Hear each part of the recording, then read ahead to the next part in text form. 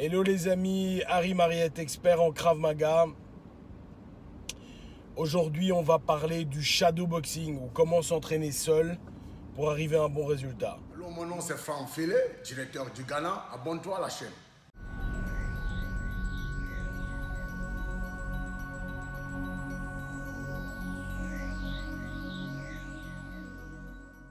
Voilà, j'ai notre ami Marc qui me harcèle pour savoir comment il peut faire pour s'entraîner tout seul. Je suis désolé les amis, j'ai mal à la gorge et vous entendez ma voix qui est assez mauvaise.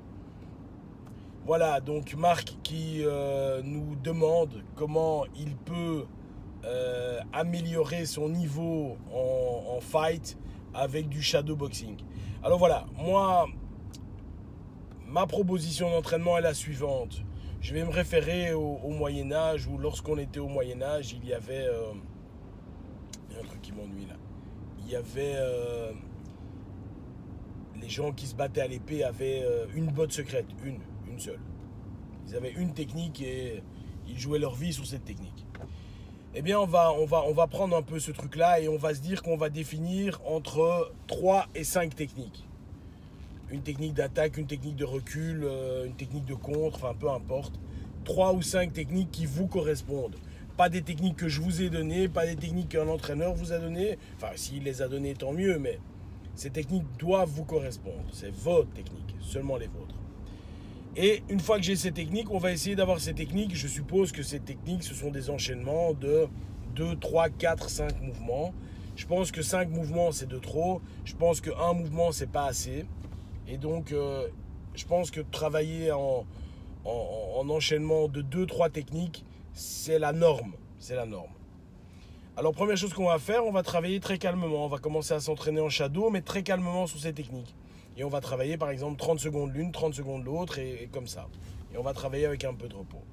Une fois que ça, c'est OK, on est un peu plus chaud, on commence à jouer le truc en dynamique, et on commence à bouger, et on est toujours, par exemple, dans 30 secondes, chaque bloc technique. Une fois que ça c'est réglé, on est maintenant vraiment chaud, on va se mettre à travailler ça à la minute. Donc pendant 1 minute, vous allez faire que la technique ou que l'enchaînement numéro 1. Et je voudrais que là, vous travaillez le plus rapidement possible. Le fait que le poing ne soit pas vraiment fermé, c'est pas très important. Travaillez la vitesse, l'explosivité, pa, le plus rapidement possible. Le plus rapidement possible, 1 minute chaque enchaînement. Donc là, vous avez déjà travaillé on est proche des 10 minutes. Une fois que ça c'est réglé, une possibilité, c'est de travailler ces enchaînements, si vous l'avez, travailler ces enchaînements au sac. Une fois qu'on a une sensation de frappe alors. Si vous n'avez pas de sac, il n'y a pas de problème. Mettez un petit poids dans vos mains. 500 grammes, 1 kg, 1,5 kg pour les plus forts. N'allez pas au-dessus de 2-3 kg parce que sinon la frappe va plus être effective et ce ne sera pas le but. Et une fois qu'on a le poids, si on n'a pas de sac, on peut de nouveau travailler 30 secondes, 1 minute, voire 1 minute et demie. Une fois qu'on a fait ça de nombreuses fois, mais vraiment de nombreuses fois, on doit avoir l'enchaînement dans nos mains. C'est-à-dire, c'est l'exemple que je prends tout le temps, lorsque je rentre chez moi et que je mets ma clé dans la serrure de ma porte, je ne regarde pas la serrure. Je sais que je vais être dedans. Ces enchaînements doivent faire partie de vous-même. Et pour vous relaxer, quand vous terminez votre entraînement, travaillez, encore une fois, 30 secondes, 1 minute et demie. Ça va dépendre de votre niveau d'entraînement. Imaginons que mon enchaînement était 3 techniques. Je travaille mes 3 techniques et puis je fais une technique folle après. Je travaille mes 3 techniques, je fais une autre technique après. 1, 2, 3, je fais autre chose. 1, 2, 3, je fais autre chose. De façon à garder une certaine créativité. Donc voilà, une recette simple.